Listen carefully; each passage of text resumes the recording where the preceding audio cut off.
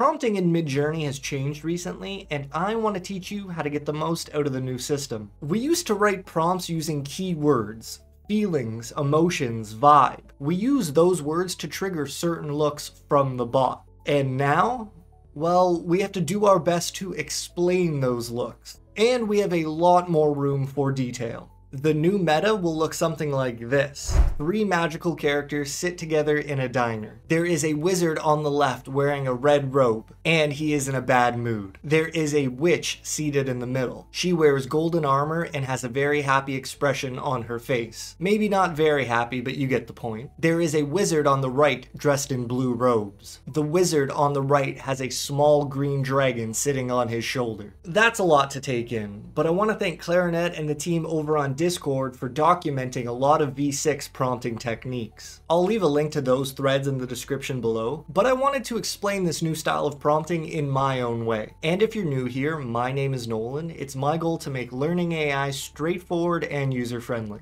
Having said that, I think the sound of your version 6 prompt should be something like da-da, da-da, da-da, da-da, da-da, da-da. Does that make sense? That's the rhythm I think you should be going for. And you can remember it using the name 242. Da-da, da-da, da-da, da-da, da-da, da-da. Putting that rhythm into English will look something like this. Subject, setting, detail, detail, detail, detail, atmosphere, vibe, maybe emotion on the end. Let me show you this rhythm in some more examples, and then I'll teach you how to develop it on your own. By the way, if you didn't know, you can access version 6 through this drop-down menu in your settings, or you can type --v space 6 at the end of your prompts. Here's a good example of the rhythm.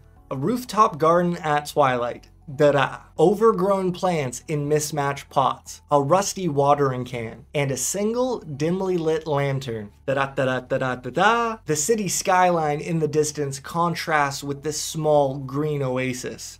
Da-da. Are you feeling the rhythm? Can you see it? Can you hear it? A typical office cubicle in the late afternoon. Papers are stacked in small piles. A half-finished coffee cup sits beside a computer. The light from a nearby window casts long shadows across the desk, outlining a scene of everyday work life. Da-da, da-da-da-da-da-da-da, da-da. An artist's studio's late at night. Canvases cluttered around, some half-painted, tubes of paint scattered. A single lamp casts a warm light, highlighting the creative chaos of artistic endeavor. Or maybe an abandoned playground in the early foggy morning. A swing set and old slide with faded paint. The swing set is red, the slide is blue. The mist wraps the scene in an eerie yet nostalgic ambiance. What are you thinking so far? Pretty cool, right? Now let me say, you don't have to prompt like this. It's not completely necessary, but if you want to learn how to prompt like this, I have a 5-step process for you to practice. Number 1, start small.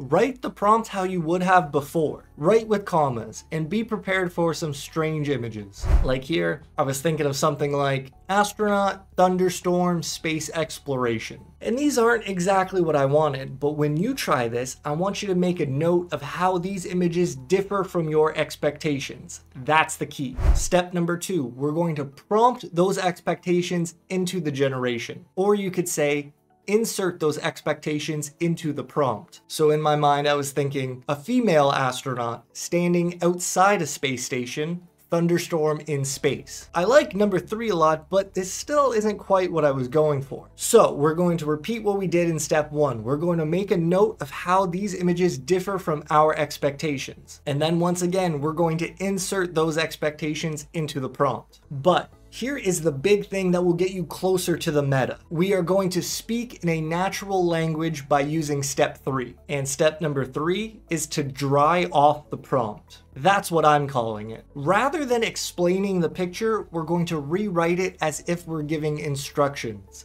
A very dry map of what we want. There is a female astronaut outside of the International Space Station. The station is in orbit of an alien planet. The astronaut's suit is black and gold. There is a galactic thunderstorm raining on the station, And look at these. Way different, way more of what I had in my mind, and it just took a couple steps of this process in order to get there. But we're not quite done. You'll notice that this doesn't exactly follow the 2-4-2 formula. This is considered a safe formula. You want to write an opening statement that describes your scene from a high level. Then, for each detail you add, you're going to call back to the words you used in your setup. Like here, the station, a callback to the International Space Station. The astronaut suit, the female astronaut we mentioned in the opening statement. There is a galactic thunderstorm raining on the station, the space station from our first point. Are you with me? There's still a few more things we can do, but if you've learned something so far, please leave a like on this video so we can share it with more people.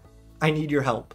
Thanks. And I wanted to let you know that I created a 2-page free PDF for you to download. This will act as a good reminder of the 2-4-2 rhythm, with plenty of examples of details that you could include in your prompts. I'll leave the link in the description below. This is where I want to point out that I think it's okay to switch to using periods rather than commas. Truth be told, it does not make that big of a difference to the bot, but it will make a big difference to your brain as you're writing it. Here's the prompt with periods, and here's the prompt with commas. Same thing, give or take a small percentage.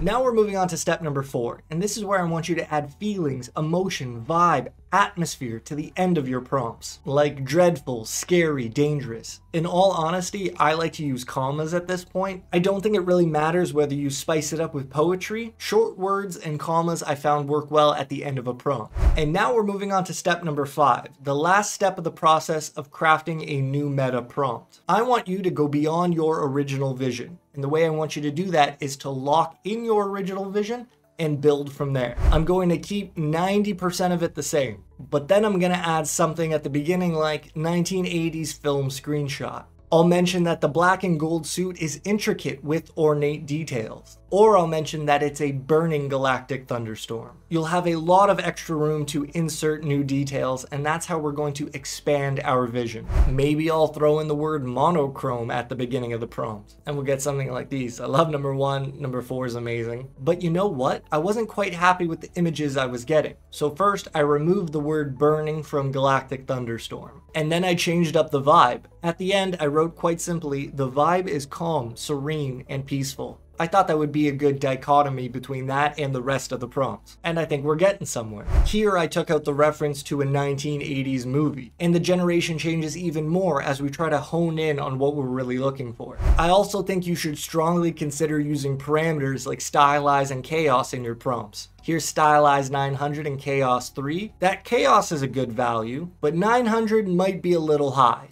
You can go from 0 to 1000, 100 is the default for stylize. So yeah, maybe 900 is a little much. You could drop it to 500, and I like these a lot. I think number 3 is gorgeous. Or maybe drop it all the way to 250. Like, look at number 2 here. Like, that's amazing. That is honestly the type of vibe I was going for from the beginning. But maybe parameters weren't the issue. Maybe you just needed a phrase like wide angle establishing shot. To bring it back to the rhythm of a 2-4-2, wide angle female astronaut outside of International Space Station, da-da. The station is in orbit of an alien planet. The astronaut suit is black and gold with intricate ornate details. There is a galactic thunderstorm raining on the station, da-da-da-da-da-da-da. The vibe is calm, serene, peaceful, da-da. Does that make a little more sense now? I have a lot more tips and tutorials for you. Subscribe so you don't miss out. If you're a beginner and you want a much larger view of Midjourney, you can check out this video here. I hope you're doing well. Take care, and I'll see you next time. Peace.